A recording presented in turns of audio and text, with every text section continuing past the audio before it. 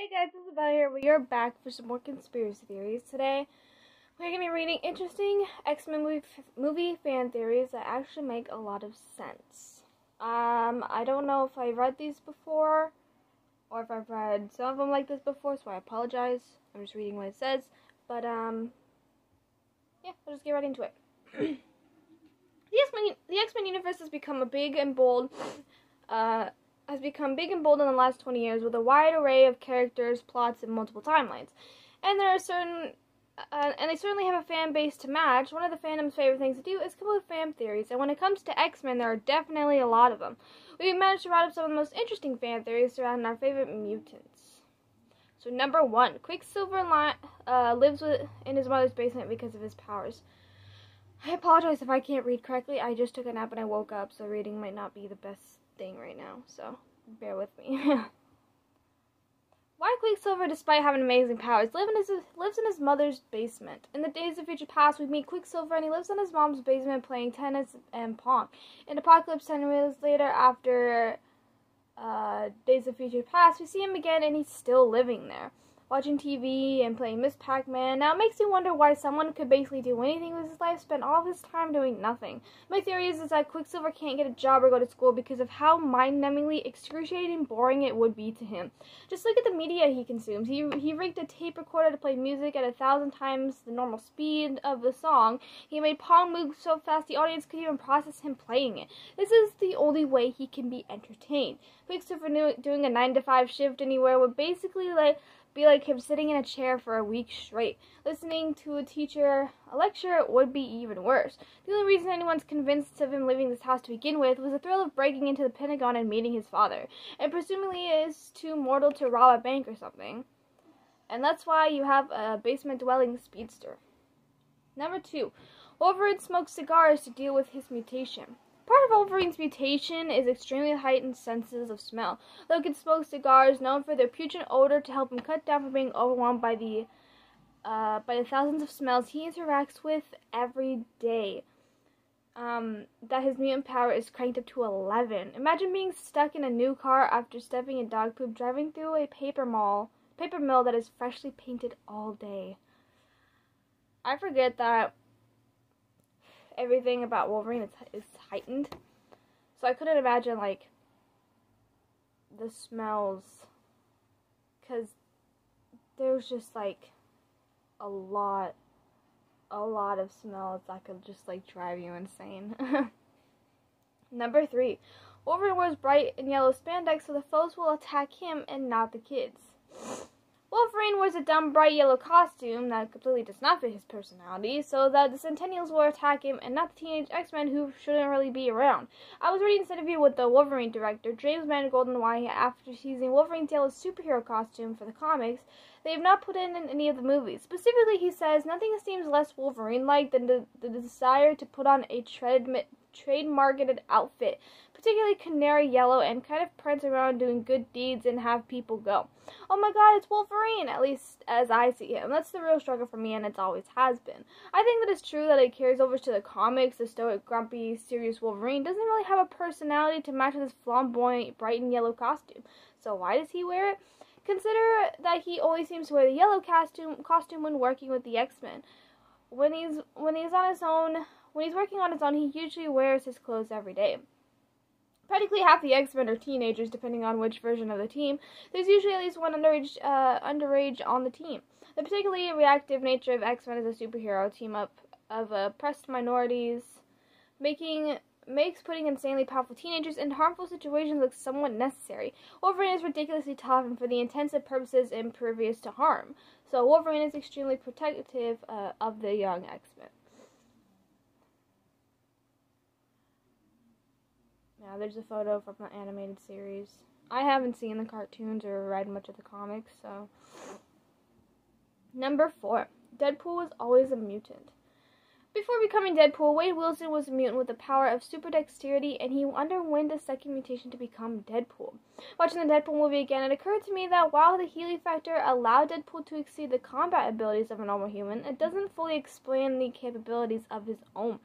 No amount of regeneration would enable Wade to accomplish feats like lining up a side of flippin' triple headshot, jumping off a 3-level overpass to land perfectly in a sunroof of a moving vehicle, throw a sword into a wheel of a moving motorcycle while jumping, throw a sword and puncture the oxygen chamber without hurting Vanessa, shoot a grenade at a man's hand, or rack up a perfect score on skee-ball.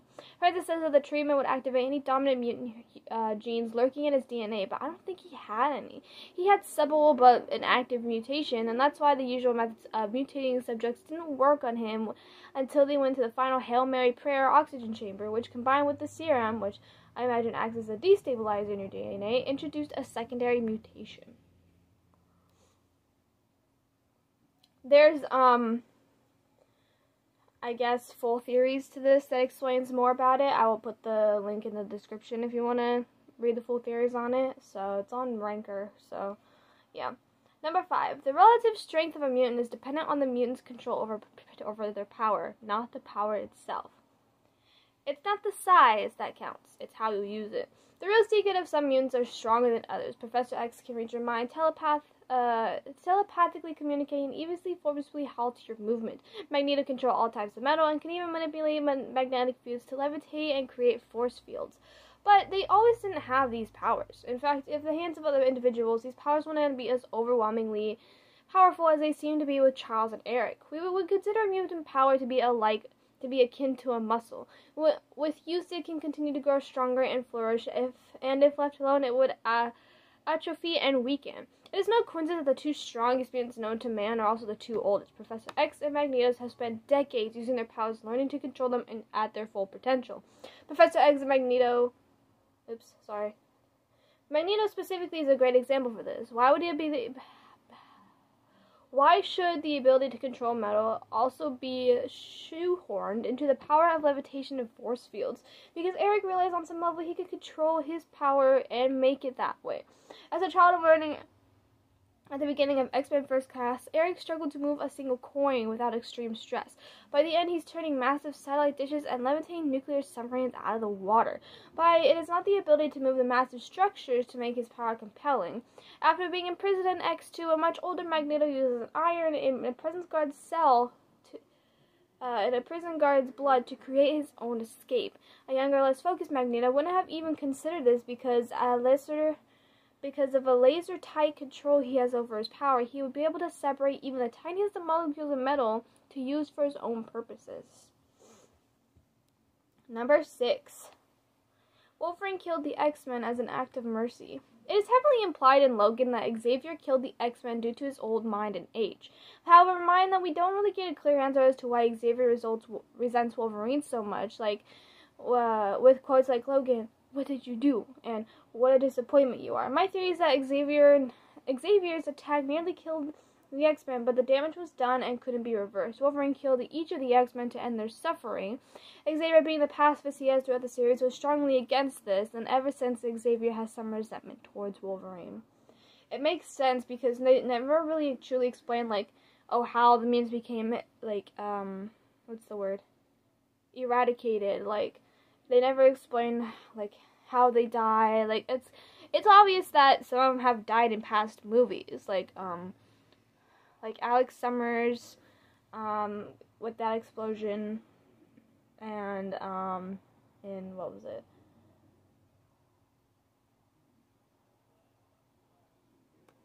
And then it was Scott Summers in Days of Futures Past, and then it was,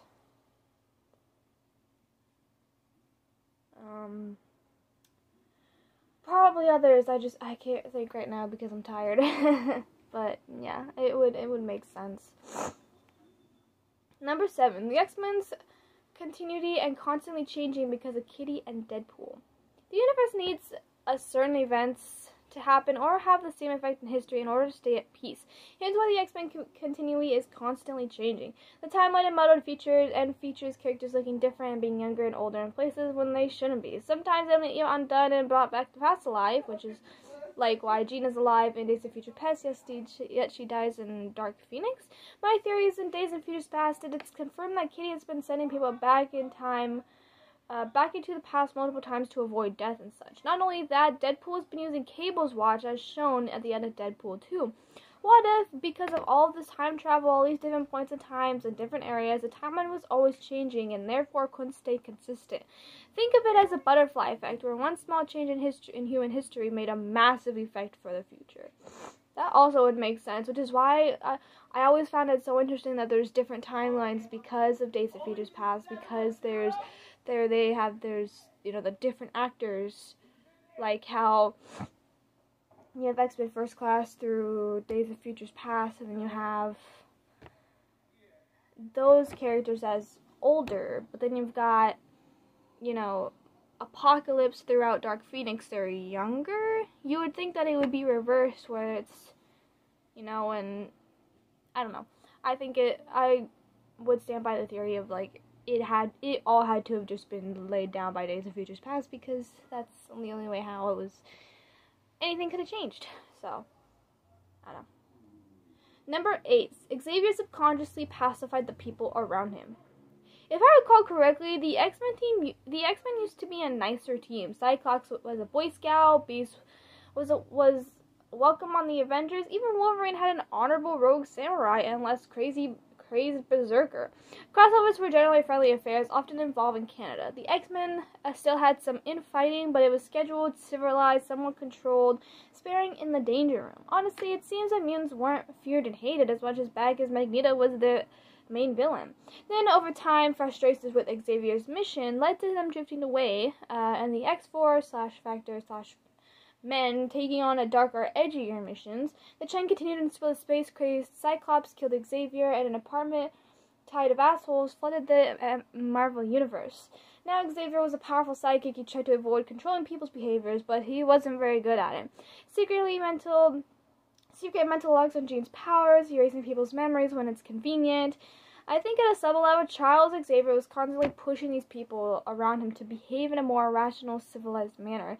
Mutants often having trouble controlling their powers, and one first prominent mutant leaders would have more trouble on account of being self-taught. It would be extremely easy for any stray thought of Xavier's about people to be accidentally turned into and led into that direction.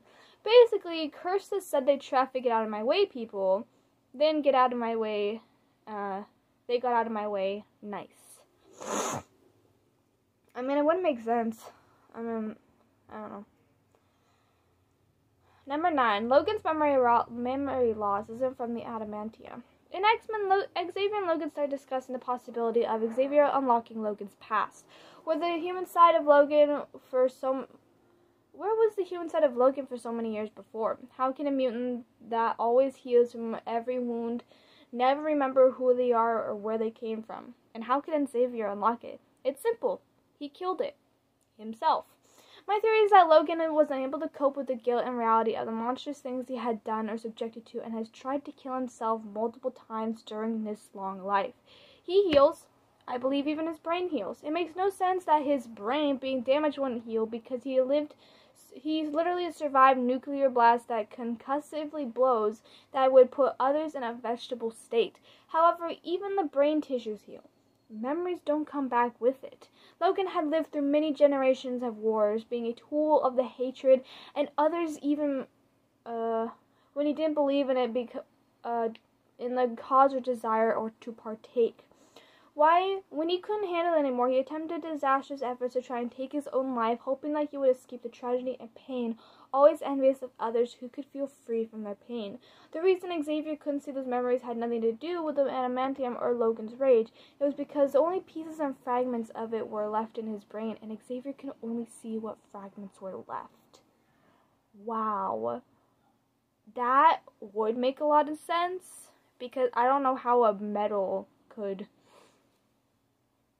just make you lose shit, but it is true that Logan has been through shit, and he's probably, I would say he's probably the most depressing X-Men, but tries to hide it through badass exterior-esque type, you know? Like, the amount of shit he's been through, can live to be fucking 300 years old. I wouldn't want to fucking live through that shit either, so. Number 10. Jean is constantly sending out telepathic signals to make people like her.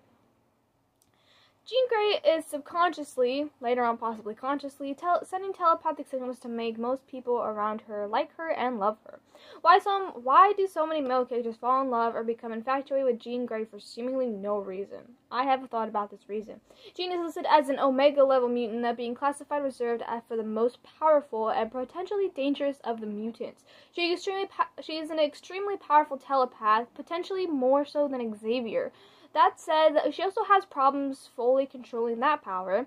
This has been a reference throughout various arcs, but we've seen most recently when a past version of the original 5 X-Men are brought to the present day, and Teen Jean is shown accidentally reading people's thoughts, being able to stop without outside help. She became an X-Men as a teenager, and most teenagers, she likely wanted to fit in and wanted people to like her. And being especially self-conscious, considering that she was the only girl at the time, perhaps she even rationalized in subconscious that her teenage brain, that her parents sending her to Xavier's school was them not wanting her anymore. They rejected her, so combining these factors, my thought is that Jean subconsciously sends telepathic signals to people around her that encourage them to like her or even love her. When it comes to people she herself is attracted to, like Cyclops or Wolverine, even Charles himself, who I'm sure she mainly sees as a father figure, has been hinted that he is/was in love with her, but telepathically represses that thinking and emotion within himself. Makes sense. Okay. I'm trying to see how much there is. There's a lot here, I guess. Number 11. Mystique's default appearance is not what we think. Mystique's default appearance is not Raven with blonde hair. In Last Stand, after Mystique loses her powers to the Cure, Taser Dart, she turns into a white lady with dark brown hair, but Jennifer Lawrence's Mystique is blonde throughout in First Class. My theory is that Raven is a brunette by default, but simply preferred blonde because it's considered more beautiful, since she grew up in the war in the 50s after all. And Eric points out later in First Class that young Mystique will always be using 50% of her mind to normalize her appearance, but that does not indicate that normal appearance is her own. She either puts it on by choice or simply gone so long with it that she's forgotten what she actually looks like. I don't think it's the latter. She's still Mystique, no matter how hammered she tend to get. When stripped of the ability to keep up with her parents, her hair automatically turns black and short. Since the X gene manifests at puberty, it's possible she had short black hair in her previous bestness, and she probably doesn't have the gene to grow out or carry programmed cell death, so she doesn't die. She just replicates cells on injury. Okay. Number 12. The majority of mutants are attractive because the X gene is vying for domination. Mutant biology expects strong inter-male competition for mating, right? This is why it tends to be exaggerated on the anatomical differences between sexes. It expects polygamy. And this is why, because every X gene on Earth wants to be the only X gene on Earth. Every X gene wants to spread as far and as fast as possible, but human culture and monogamy has drastically slowed down their spread. The X gene expects mutant men to fight each other for mating rights, but instead mutants, men and women alike, band together and try to fight against humans / aliens, or etc. The X gene was meant to kick off an evolutionary arms race during prehistory, but instead started only activating in large numbers during the modern age, when time and culture had tempered most of humanity's most violent impulses, and more importantly, technology had neutralized many of the advantages many mutants would have had.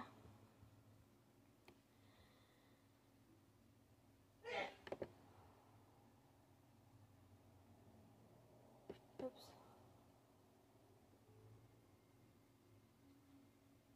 Okay, so there seems to be a couple more.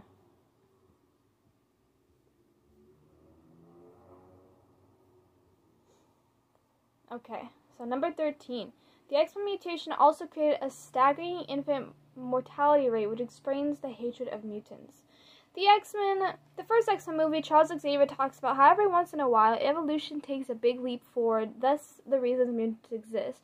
There's a big problem with this. evolution is random. Bad mutations happen just as often as good ones, if not more often. This means that there are extreme odds mutations that are happening to a relatively small number of people, and there are a ton of extremely horrific mutations happening to even more people.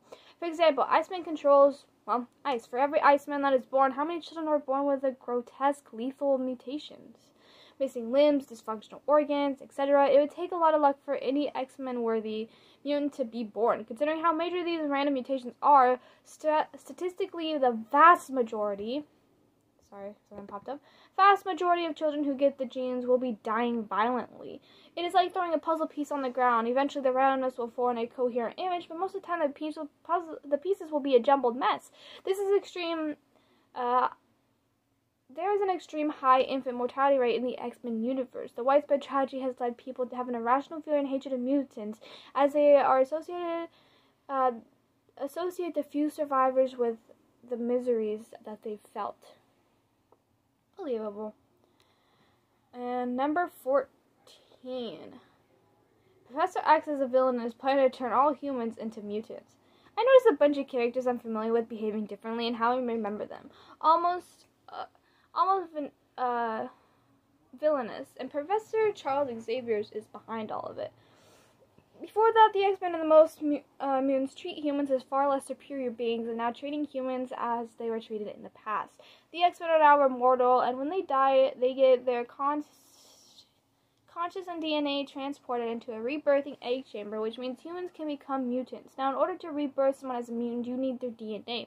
If I remember correctly, at one point it reveals that Mr. Sinister, who is a member of the council, has a DNA of everybody in the world. Now you need their conscience. This is why I think Charles Xavier is behind all of it. I would say most of these are pretty believable. I would say most of this is pretty believable, but I don't know, let me know what you think. I'll leave the link in the description if you want to go read some more shit behind these theories yourself. And yeah, I love you guys, and I'll see you soon. Bye bye.